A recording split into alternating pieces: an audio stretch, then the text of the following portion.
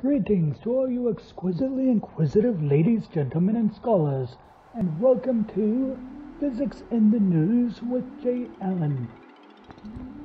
Physicists at the University of Yale have taught Schrodinger's cat a brand new trick recently.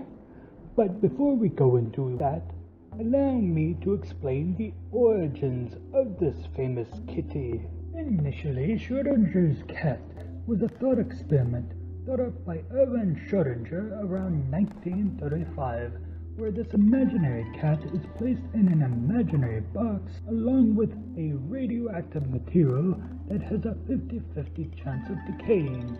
If the material decays, a Geiger counter is triggered, causing a hammer to fall, breaking open a bottle of poisonous gas.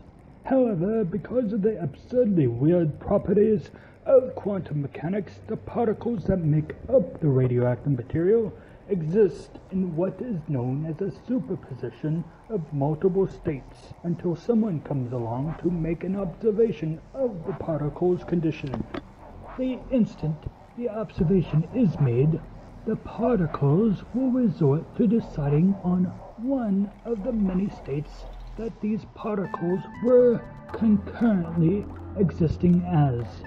And so, presumably, because of the 50-50 chance the material has of decaying, it will exist in both a state of decay while simultaneously having not decayed. Thus, the hammer has both fallen and not fallen, causing the cat to be killed and not killed by the poison, continuing in this dual existence until someone looks into the box. Later, this idea was taken out of the realm of hypothetical thought and into the realm of actual lab experimentation, revealing that this absurd notion of reality is in fact how stuff actually works, at least when it comes to the subatomic world of particles and without any kitties being harmed in the process. A team of physicists led by Chen Wang from Yale University have now taken this idea a step further by performing a brand new experiment asking the question, what if there were two cats? The metaphorical cats here being electromagnetic waves in the form of microwave photons. The experiment process began by building two aluminum cavities and releasing microwave photons inside of them. The cavities were connected by a superconducting sapphire chip and an aluminum circuit, which provided a tunnel of sorts that the photons could travel through, contingent on whether the tunnel was opened or closed. These photons would oscillate at different frequencies depending on their state. Due to the kooky properties of quantum mechanics, the tunnel has the ability to exist both fully open and fully closed within the same moment, causing both cavities to have two frequencies existing at the same instant as well. The team observed that when the link between the two cavities was shut down, the photons in the two boxes were still connected.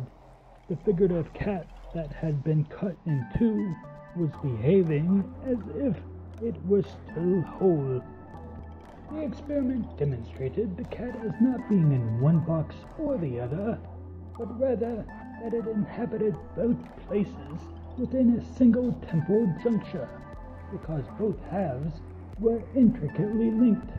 What this reveals is that the electric field will always be in sync in both cavities, allowing for practical applications for advancements in quantum computing. The two cavities can potentially serve as two quantum bits, otherwise known as qubits, and because of the way the electric field can consistently stay in sync in each of the cavities, they are more resistant to errors than other types of qubits formerly developed. Practical applications aside, what I find most exciting is how natural reality is just as crazy and bizarre, if not more so, than any ancient supernatural superstitions and myths man has ever devised.